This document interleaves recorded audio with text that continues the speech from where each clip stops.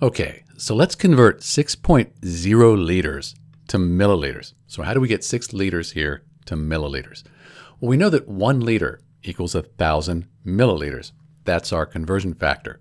So if 1 liter is 1,000 milliliters, 6 liters, well, just 6 times 1,000, that would give us 6,000 milliliters. So when we go from liters to milliliters, we multiply by 1,000, like this. So we take our 6.0 liters, we multiply that times 1,000 here, and that 1,000, there's 1,000 milliliters in 1 liter. So we have milliliters per liter.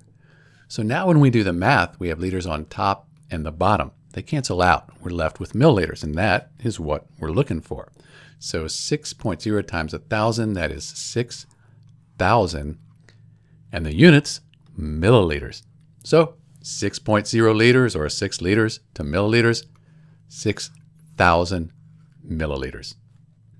This is Dr. B. Thanks for watching.